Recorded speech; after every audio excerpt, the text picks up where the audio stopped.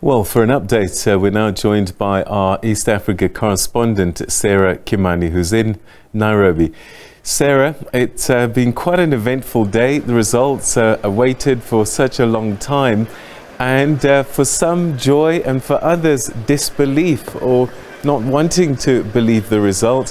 What is the atmosphere in Kenya like at this time?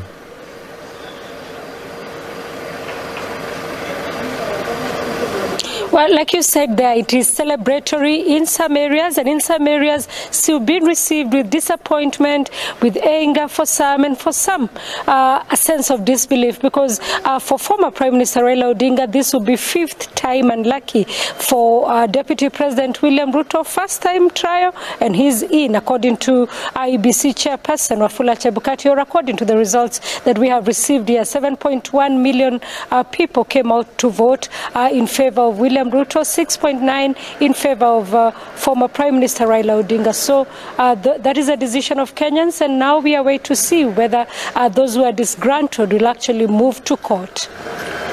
And so we saw some very unusual images, the fighting before the results were announced.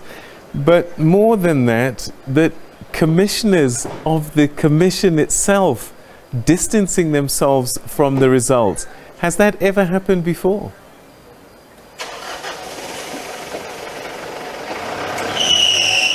The chaos that we saw just before the announcement, that is not unusual. We saw that in 2007 when the chairperson then of what was called the Electoral Commission of Kenya was Samuel Kivwitu in a different location here in the city center at the Kenyatta International Conference Center, when somebody jumped and tried to grab the results from him. This time, however, it was supporters of the Azimio la Umoja trying to disrupt the announcement of the results. And what we have not seen before is the division, the open division that we saw in the commission. 4 of them breaking away, moving out of the National Tally Center a few minutes before that announcement was made, and declaring that the whole process was opaque, and so they cannot own the results that were being announced. However, a lot of people asking why they were making the announcement now, because we saw them make announcements announcing the results of the tally as they were coming in. Several occasions we saw them on national television, people asking why they did not sound the alarm then, and they waited this long. Has the president said anything? Because he put himself in a difficult situation by backing one candidate. That candidate has lost now, but the country is looking for leadership, because this is a sensitive time, isn't it?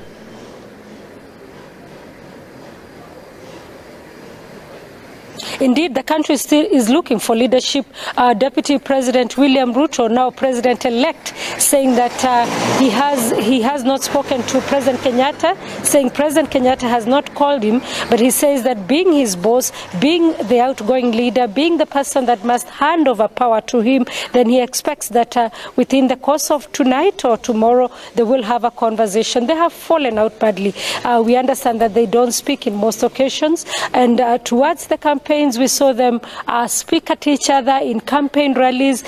Most of the times, Ruto would skip presidential functions, or he would not be invited to presidential functions. So we do not even know how it turns out from here. But for now, President Kenyatta has not spoken. However, the National Police Service has spoken and said that they will continue to protect property of Kenyans, and they will continue to ensure that security reigns in the whole country.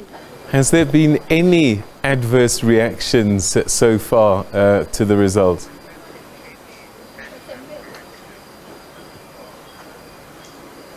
Well, former Prime Minister Raila Odinga has not spoken. However, his own supporters, his 2 agents who are here, spoke and said that they are rejecting the outcome of these polls because they say there were irregularities. They're talking about electoral malpractices by some of the electoral officials. However, during his opening remarks, Wafula Chebukati, the chairperson of the commission, said that they are the ones who have been harassed. His officials have been harassed. Indeed, 2 officials are still missing on duty. We do not know where they are. He also says some have been arrested and harassed, and they say they have been intimidated. So he stood instead and said that the Electoral Commission has done a credible job. He says he took oath of office and he can stand by what he has done this far. We still have not seen chaos as people are fearing that there would be an outbreak of chaos. What we have seen is sporadic protests which have been stopped immediately by police. But because this happened at night, we expect that maybe things will change tomorrow morning, especially if former Prime Minister Raila Odinga gives his address. In most of his strongholds, there were sporadic protests. Earlier, there were victory songs, because in this election, we have not been able to tell clearly, even though the results were in the portal, who had won.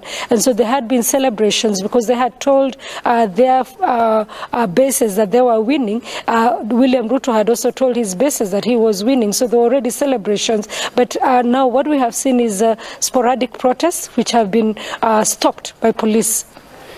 Has there been any further comment from the vice chairperson of the commission and any of the other commissioners to explain what it is that they're dissatisfied with?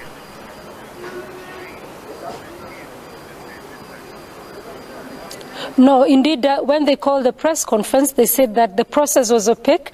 They did not take questions from the media. They have not spoken again, but they said that they will be addressing the issues and the opaqueness of the process at a later date. All right, so the other issue was, and Deputy President Ruto, President-elect, was at great pains, as well as the Commissioner, to explain that these results were accessible to all Kenyans. If you had a calculator, all you needed to do was do the additions yourselves. Was that the case? And if it was, then there should be no argument.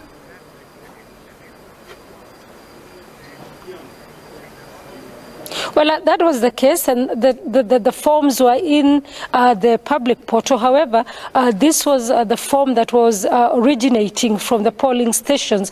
There was also another form that needed to be certified at the National Tally Center, and that is what was at the county tally centers, and then it is brought here, and then it is verified. That is what was being waited for. So it is some people saying that the Form 34Bs that were brought here, some of them had numbers that had discrepancies. We have no way of proving that. Indeed, President Kenyatta's Jubilee Party on the second day of the tallying process indicated that there was massive rigging, but we also have no way of verifying that, and they were not able to prove, because they were asked by the media to prove, they were not able to prove.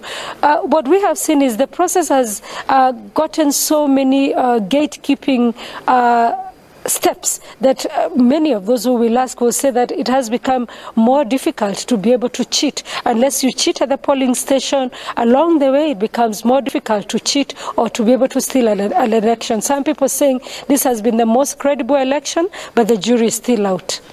All right, so we heard a little bit of William Ruto in his acceptance speech, if I can call it that, or recognition of his victory.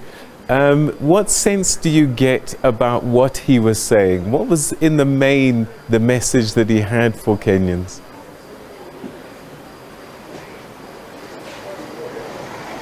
I won. I won this election, and I won by the huge majority. Kenyans decided it was me. Kenyans and God against my boss, against the system. And so this is me, William Ruto, a man from the village, a man from who would not have been able to rise to this winning an election. But he also tried to be reconciliatory. He also sought to extend an olive branch to those who did not vote for him. But the message that came out from his speech was that he had a resounding victory and that he worked for it, and Kenyans gave him the mandate to rule. He also said that he has a plan and that he will set out an agenda for the country. Says he has priorities for 100 days, medium term and long term. So Kenyans remembering that the government that he has been serving in, the Jubilee administration, overpromised, and probably that is what made them punish, so to to speak, Uhuru Kenyatta, in this election. So they will be watching to see whether he will make the same mistakes that President Kenyatta made. But he was also clear that he will not be going into any coalition with the opposition. He said he will respect the opposition's place as for checks and balances, but he will not be working with them in what we have seen with President Mwai Kibaki or what we have seen in the second term of President Kenyatta. All right, this perhaps an unfair question for you, but I just wonder if there is talk at all at this stage about the future for Raila Odinga if he's unable to turn this result around. Is this probably the last time that we see him standing for president?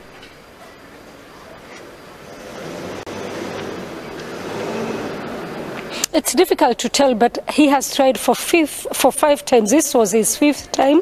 He's 77, and we don't know, but Raila has been a fighter. He's been jailed fighting for reforms in the country. He's been jailed, by the Moi government. He has pushed for multi-party democracy. He doesn't give up very easily. He's the person credited for having fought for this constitution. So he may be going to court. But remember, he has a job with the African Union as the head of infrastructure development. So should he decide not to vie again, then he still has that role. He could decide to continue with it. He's also seen as a reformist, so maybe the African Union and other institutions will be reaching out to him for wisdom in terms of trying to develop democracy on the continent, and especially electoral democracy, because he can be credited for that. Sarah, we'll leave it there. Thank you very, very much indeed for joining us. That's our correspondent in East Africa, Sarah Kimani, reporting from Nairobi, giving us an update a few hours, about 4 hours after, 5 hours maybe, after the election results were announced earlier today. William Ruto, the current Deputy President, now President-elect, winning just over 50% of the vote. He will be the next President of Kenya.